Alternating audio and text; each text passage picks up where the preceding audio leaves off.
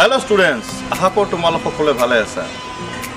HS first year science or biology chapter 5 morphology of flowering plants সপুষ্পক উদ্ভিদৰ দৈহিক গঠনৰ আমি কেইটামান পইণ্ট অলপ আগে কেইটামান ভিডিঅ'ত আমি আলোচনা কৰিলো আৰু আজি তোমালোকক মই বুজাবলৈ চেষ্টা অলপ কৰিম। মোৰ হাতত আছে এটো কি দেখিছা তোমালোকে ফুল। গতিকে আহা ফুলৰ বিষয়ে অকণমান আমি জ্ঞান লওঁ। ভিডিঅ'টো আৰম্ভ কৰোঁ।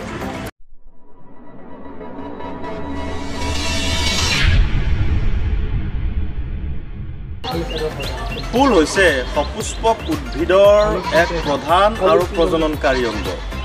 প্ৰজননকাৰী অংগ এই কাৰণেই কাৰণ ফুলে বা ফুলৰ সহায়তে উদ্ভিদ এজোপাই নিজৰ বংশ বৃদ্ধি কৰে, কিন্তু কোনবোৰ উদ্ভিদে অকল সপুষ্পক উদ্ভিদবোৰেহে। এতিয়া প্ৰথমতে আহোঁ এনেকুৱা ফুলৰ গঠনৰ বিষয়ে।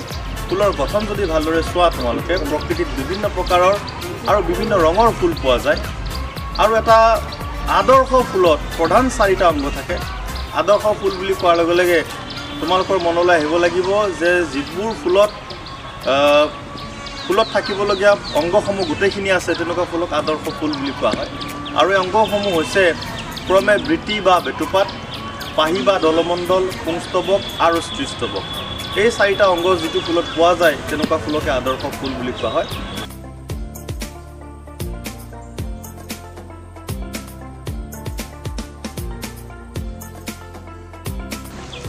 এই প্ৰধান অংগকেইটাৰ পিছত আমি জানিবলগীয়া কথা হৈছে ফুলৰ বিষয়ে যে সপুষ্পক উদ্ভিদৰ যিবোৰ ফুল বা সপুষ্পক উদ্ভিদবোৰ প্ৰধানকৈ 2 প্ৰকাৰৰ পোৱা যায়। এটা হৈছে একলিংগী, এটা হৈছে উভয়লিংগী।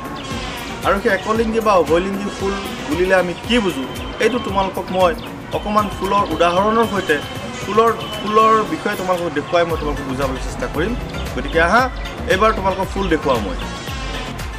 এইটো হৈছে এটা জবা ফুল, ৰঙা জবা, চাইনা ৰ'জ।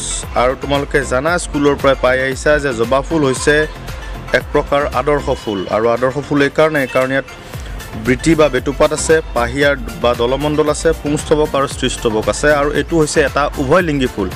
উভয়লিংগী এই কাৰণে কাৰণ ইয়াত ফুলটো যদি মই ফালি তোমালোকক দেখুৱাওঁ তেনেহ'লে এইডাল চোৱা,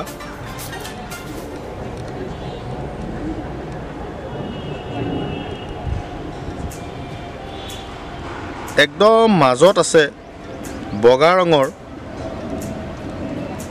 এইডাল স্ত্ৰীস্তবক। এইডাল হৈছে স্ত্ৰীস্তবক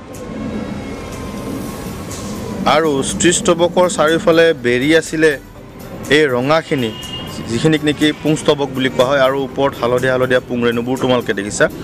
গতিকে এই জবা ফুলটোত পুংস্তবক আৰু স্ত্ৰীস্তবক একেলগে আছে কাৰণে ইয়াক আদৰ্শ ফুল বুলি কোৱা হয়। আৰু ই হৈছে এক প্ৰকাৰ উভয়লিংগী ফুল।